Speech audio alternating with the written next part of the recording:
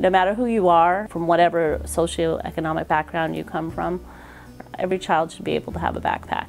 Well, since its inception in 1865 in London, England, the Salvation Army has been all about helping families and children. So it definitely fits into our mission to help them with school supplies, because we're ministering to the whole family and we're helping meet a need that's really there. The children that we sign up are from ages 5 to 16. I think what makes it unique is we meet one-on-one with each family that signs up. I think that's a better way than just telling people, okay, show up here, stand at the door, and you'll get a backpack.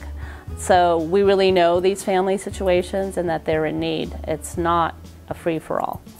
Yeah, this year the Salvation Army has partnered with the Mayor's Office and also the San Francisco Unified School District. And what that partnership helps us do is to serve more families and also increase the quality of the school supplies that we're handing out at the Back to School Carnival. Basically, we're trying to serve the working poor families who use all their resources every month to pay their food bill, their rent bill, and maybe they might not have enough extra money to buy school supplies. So the Salvation Army Back to School Carnival is a great way to help kids and families get ready for the school year. But when they're in the school year and things are rolling, we also have after-school programs throughout the city. Kids can come to one of those after-school programs and be with other kids and play, but also get a good head start on their homework for that day. So our after-school program serves a number of schools in the area. We work with elementary school students, so kindergartners through 5th graders. Most are lower to mid-income.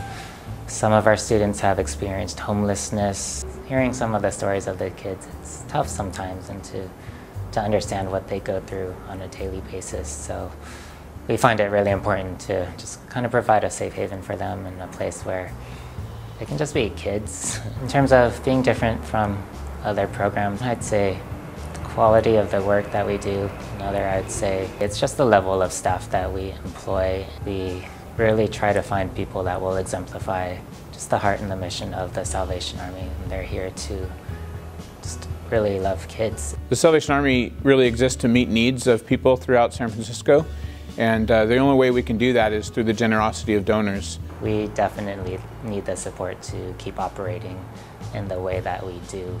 Without the Flower Power event, this couldn't happen, so we are so grateful.